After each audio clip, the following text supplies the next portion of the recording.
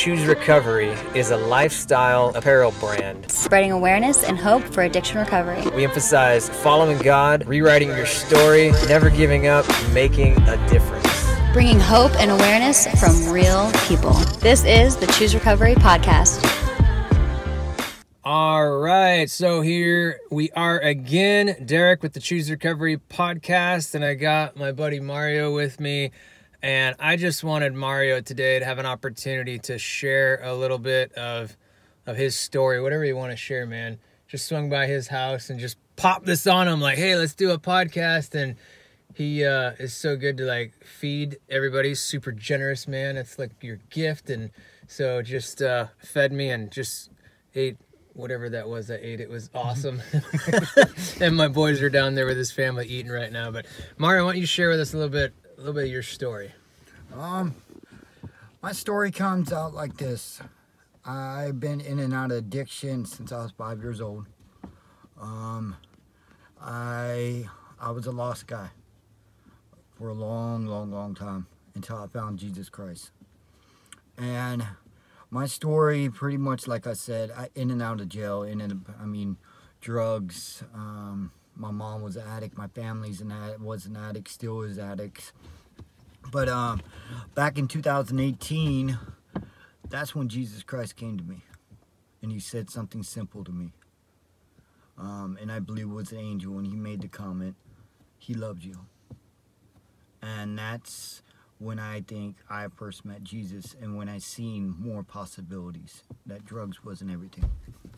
I've been clean 2 years, and I believe in my heart, Jesus is recovery. There's no two ways. For me, personally, I couldn't be in recovery without Jesus.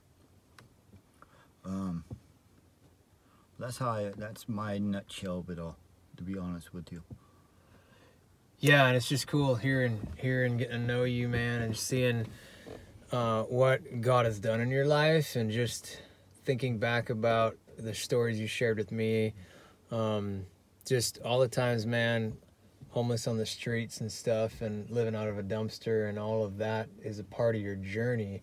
Mm-hmm. And God has really used that to shape you for your heart of compassion today, for those that are still out there struggling with an addiction or struggling, homeless, those sorts of things. To the very way that you and your wife open your home to people and feed people just on the fly and all that, man, it's really, really cool. And give a little backdrop before I got clean, like the brother Derek was saying. I paced on being on the streets off and on for a long time. And at my end, I got 2 years clean, but my end, I was eating out of the dumpsters. I didn't shower months. I would have PCs all over me. Always looking out, who's going to come at me. But at my end of my draw, I remember September 11th, 2018, was my last use, and I put 2 grams of heroin and about 1 gram of crystal meth, and within 2 needles it was mixed. But that was my ending, was that. And God saved me, because there was times that I shouldn't be alive, but God seen something better in me, and I'm grateful, and I give him glory for that. So I want to end my message as this. If anybody hears this, anybody, recovery's possible. Recovery's possible. Yeah, totally. And if anybody in this, in our Kenai Peninsula hears this, and you're in addiction, if you see a black truck with red writing on it, and a guy that has tattoos and bald head, please pull me over. Let's pray. Let's take that step into being in recovery. Drugs kill, and just reach out. I love you, brother Derek loves you, and Jesus loves you, more importantly. Yeah, so good, so good. So thanks, Mario, for sharing. And that's our heart. Our heart is just to share stories, share hope, share awareness, and spread hope. There is hope. Reach out to us here, get in contact with us. Somebody around you where you live, probably be better.